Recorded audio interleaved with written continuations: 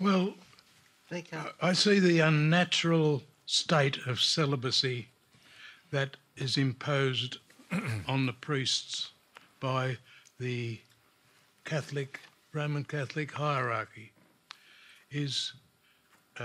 They're in position of power, and those people in position of power that abuse that power for illicit sexual gratification is entirely predictable because they are in position of power and they're deprived of a natural outcome of their sexuality.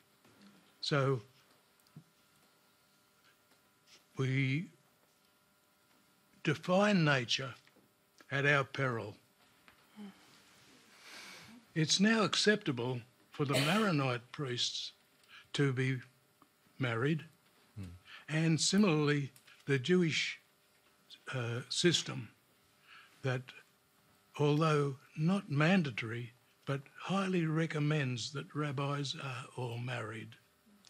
So it's now high time for the Catholic Church to change that stupid rule of celibacy on the their priests and now get back to what nature demands. Thank you, Albert. I'll throw this straight to Rabbi Schmuley,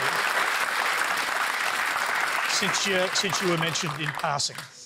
Well, Albert, the reason I wrote Kosher Sex is that I believe sex is intimate and passionate. It should be erotic in a marriage. Sex is not for procreation only, or pregnant women and postmenopausal women would not enjoy sex, which they do.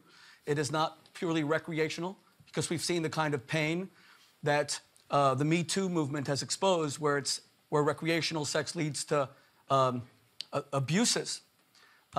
Sex is about intimacy. Nothing more beautiful about sex has ever been said than Genesis 2:24. Therefore shall a man leave his mother and leave his father. He shall cleave unto his wife, and they shall become one flesh. Sex is the motion that brings forth emotion. It takes two strangers and it sews them together so that they feel indivisible. As Zsa Zsa Gabor said, a man is only a half until he's married, then he's finished.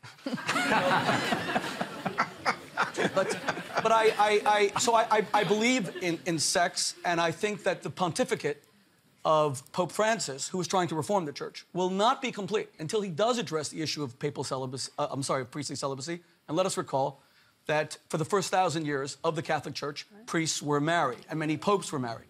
Having said that, we have not established a direct link between priestly celibacy on the one hand and pedophilia on the other. And it's unfair to the vast majority of extremely decent moral priests who are extremely altruistic in their calling to say that because they're celibate, there's going to be aberrant behavior. I will say that sex is not a luxury. Sex is a human necessity.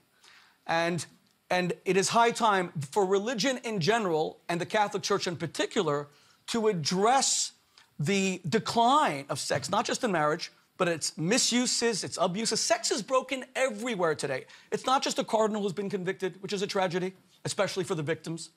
It's not just Me Too and so many women who are feeling alienated in the culture from a toxic masculinity.